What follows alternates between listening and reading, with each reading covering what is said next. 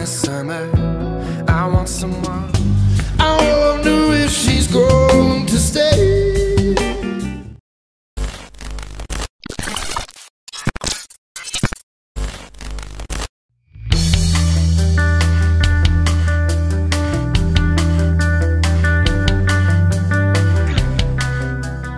Born in Bridgeport, Connecticut, and raised in the nearby town of Fairfield, Mayer began playing blues as a teenager.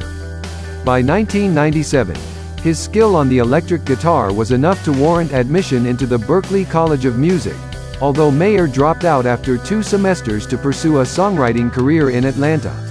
Working alongside former classmate Clay Cook, he frequented the local coffeehouse circuit and began co-writing material that melded palatable pop rock with unexpected flourishes. Cook and Mayer parted ways shortly thereafter, however, with Cook joining the Marshall Tucker Band's touring lineup for several years.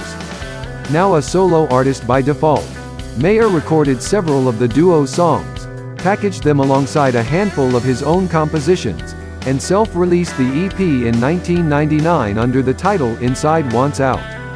Mayer secured a deal with Aware Records in early 2000 and recording sessions for his debut album commenced later that year with producer John Alagia, renowned for his work with Dave Matthews and Ben Folds 5. Although Inside Wants Out had been a decidedly acoustic effort, Room for Squares proved to be a more expansive affair, with several of Mayer's old songs receiving new, radio-ready arrangements. Released in 2001 by both Aware and Columbia Records, the album quickly launched Mayer's career, with No Such Thing and Your Body as a Wonderland both becoming top 20 hits. As Mayer hit the road in support of the album, his considerable talent as a lead guitarist, a skill that had been downplayed during Room for Squares, flourished, leading him to showcase several blues-influenced solos on his 2003 live album Any Given Thursday. That same year, Mayer won his first Grammy Award for Your Body as a Wonderland. He returned to the Grammy ceremony 2 years later, this time to accept a pair of awards for Daughters, a soulful ballad from his lucrative sophomore release Heavier Things. Commercial and critical success notwithstanding, Mayer's interest in other genres convinced him to take a brief break from pop music, and he tested his instrumental chops by collaborating with blues artists and jazz legends.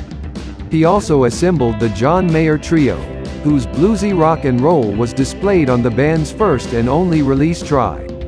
Mayer returned to his solo career with 2006's Continuum, a warmly received album that saw him focusing on blues, pop, and contemporary soul.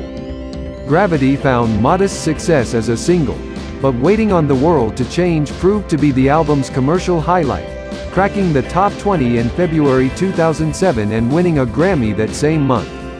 Later that year, Mayer achieved his highest charting single to date with Say, a song from the Rob Reiner film The Bucket List. After Say peaked at number 12, the song was included in a reissued version of Continuum, and it took home yet another Grammy Award in early 2009. Mayer returned to the studio in 2009 and emerged with Battle Studies, featuring the single Heartbreak Warfare. Building upon Continuum's slick, adult contemporary sound, the album sold well. However, its release marked a tough period for Mayer's public image, as he was criticized for comments he made about ex-girlfriends Jessica Simpson and Jennifer Aniston during interviews for Rolling Stone and Playboy. Subsequently, Mayer deleted his Twitter account and took some time off from appearing in public and doing interviews. In 2011, while recording his 5th studio album, The Don was produced, born and raised, Mayer revealed that he would be receiving treatment for granulomas found near his vocal cords. Following his surgery, Mayer completed the album and debuted the lead-off single Shadow Days. A stripped-down affair, Born and Raised showcased a more rootsy, folk and country-tinged sound than his previous efforts. 3 months before the album's release, a recurrence of Mayer's granulomas forced him to cancel his subsequent planned tour and abstain from singing indefinitely while he received more treatment. Upon its release, Born and Raised became Mayer's first album to spend more than 2 weeks at the #1 spot on the Billboard 200 chart. In 2013, Mayer returned to the studio with Don was to record Paradise Valley, his sixth album and one that would continue to explore the rootsy, folk style of Born and Raised. Mayer toured Paradise Valley into 2014.